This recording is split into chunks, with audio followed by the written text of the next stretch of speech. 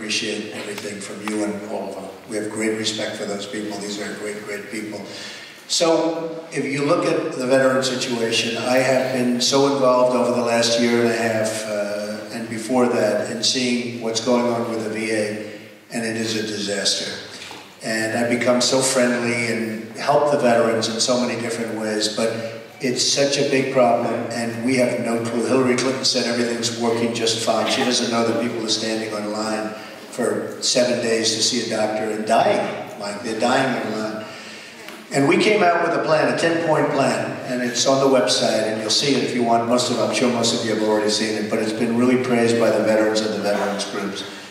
And the fact is the VA is the Veterans Administration and waiting and all of the problems, and you do have some good doctors in there, but people can't get to see the doctors because the administration, the bureaucratic workings of the Veterans Administration are a total disaster.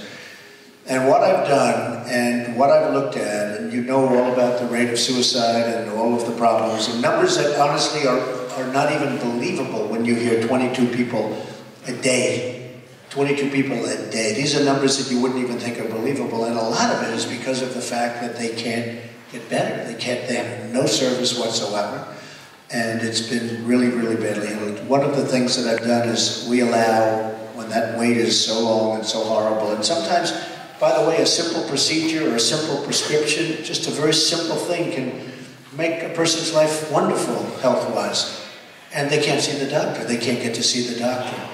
And we have a plan where if you have a wait, you're going to leave, you're going to go across the street or down the road or a few miles away, you're going to see a doctor, a really good doctor, you're going to get taken care of 100%, or you're going to go to a local hospital, whether it's public or private, you're going to get taken care of, and your government is going to pay your bill, and you're going to be all